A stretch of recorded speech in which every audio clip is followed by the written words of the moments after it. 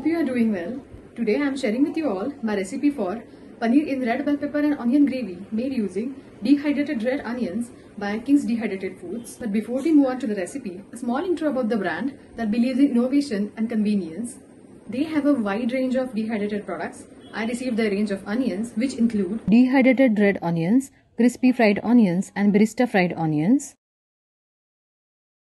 I have been using these over a month now and I found they are really easy and convenient to use, absolute time savers, of a great quality, easy to store, have a great shelf life. They come in a zipper pack so they have their freshness and aroma intact, absolutely hassle-free.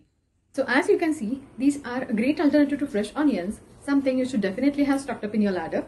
How to buy them? You can order them from their website mentioned below and get them delivered to your doorstep right away, or you can also order them from Amazon. Now let's move on to the recipe.